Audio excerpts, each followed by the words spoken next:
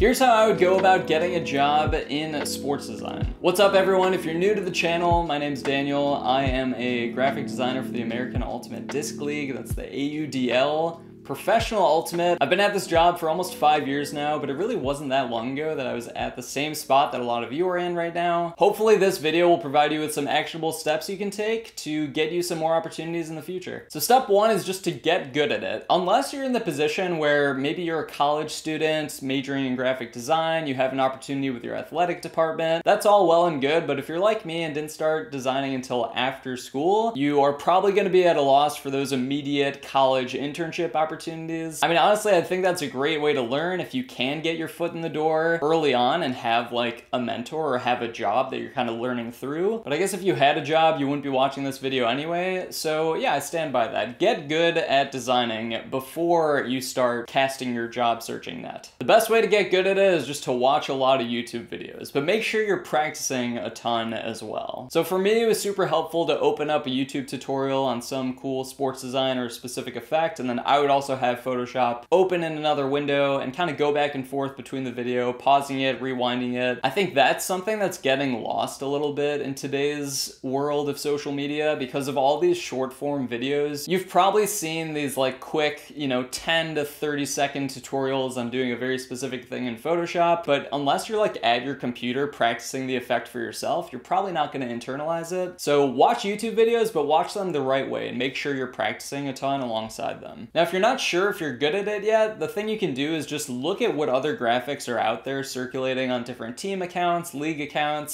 see what other professional designers are putting out there, and then think about your own graphics and if they can stack up to what's currently being posted by top college teams, pro teams, whatever, then your graphics are probably good enough and you should be actively job searching. Obviously, you don't have to be the top tier graphic designer in a certain field, but if you're seeing different sports designs that all just seem a significant step above what you can create, or if you're looking on the social channels of a team that you want to work for and maybe their graphics are already like way better than anything you can do right now, then chances are you still have a ways to go until you can seriously get considered for an opportunity like that. Once you feel like you're at the point where you can be a professional designer, make a portfolio. You can make a portfolio on Behance, which is a great tool. Maybe you have a personal website. At the very least, post your stuff to social media, on Instagram, wherever people can see a good sampling of your best work. Having a strong portfolio is really what these jobs come down to. It doesn't really matter if you studied graphic design in college or have a formal education of any kind, or even if you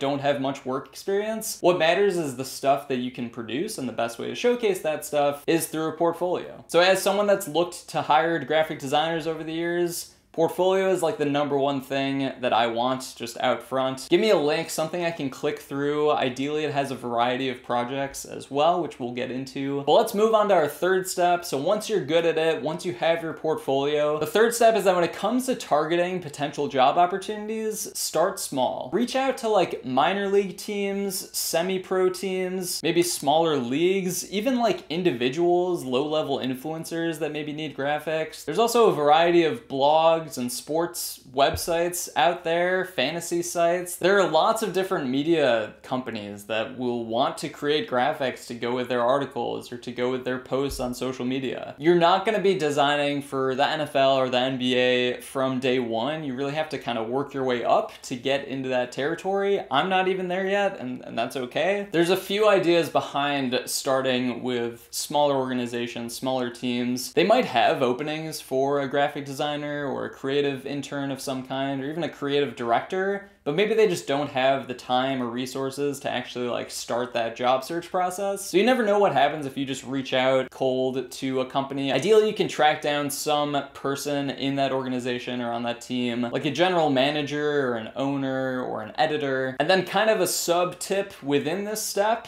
is that it's a big bonus when you have other things you can offer besides strictly design. So it's funny, I come from a marketing background and all of my design jobs did not start out as design jobs. I initially started working part-time with Pro Football Focus in 2016. That was a job that was pretty strictly data collection. That then evolved into a data analyst position, and then that led to putting that data together into graphical presentations, which is really the start I had in graphic design. And then even my current job with the AUDL was not really hired for strictly my graphic design ability. It was a marketing position. It was going to require a lot of communication with teams and a sort of consulting role. And graphic design was just one component of the job. So it's almost the ideal situation if you can get a job where graphic design is just part of what you do, and that way you can kind of practice and improve your craft in the context of your greater job responsibilities. So instead of continuing to job search and then also practicing graphic design just on your own, you kind of practice within the organization,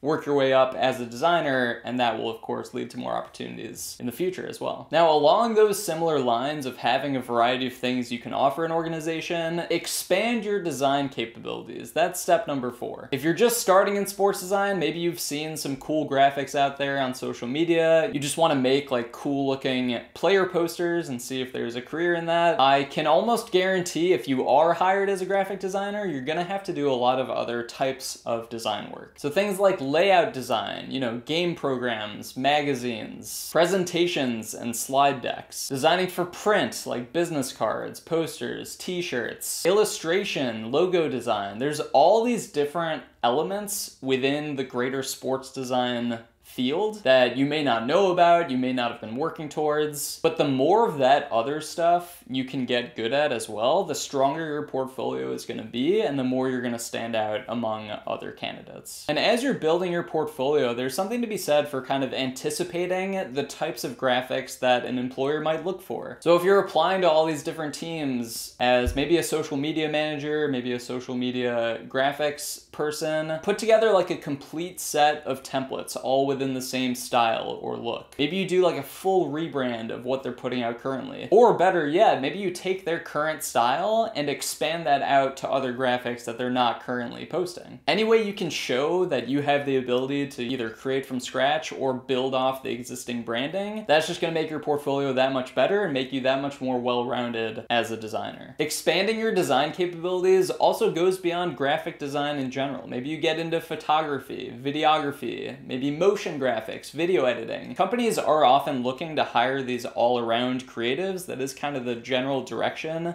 I'm seeing the sports world go. So even things like copywriting, social media management, writing articles for a company's site, all that stuff might be combined with a graphic design job, especially as you target these smaller companies. My 5th and final tip is to never stop practicing. Until you're fully confident in all of your abilities and you've expanded out to all the different areas within design, there's probably always something you could be working on to get better at. So again, see what else is out there on social media, on websites, even on environmental signage and banners you might see at a stadium. So even as you're job searching, make sure you're still practicing. It's only gonna get you that much closer to landing that ideal job. Hope this video was helpful. Really appreciate you taking the time to watch. If you got any value from this video, it'd mean a lot if you could give it a like, maybe subscribe to my channel. I've got a lot of sports design tutorials up right now. I plan on doing plenty more in the future across a wide range of sports creative areas. And if you have any specific designs or portfolio you want me to check out, feel free to send it my way. It might take a while for me to get to you, and I can't guarantee I will get to everyone, but I am always happy to provide feedback when time permits. Reach out to me here, reach out to me on Instagram. Thanks again for watching, and let me know if videos like this are helpful as opposed to just straight up sports design tutorials. Still feeling out exactly how I want to build this channel and how I can be the best resource to you all. So let me know. I'm always open to suggestions.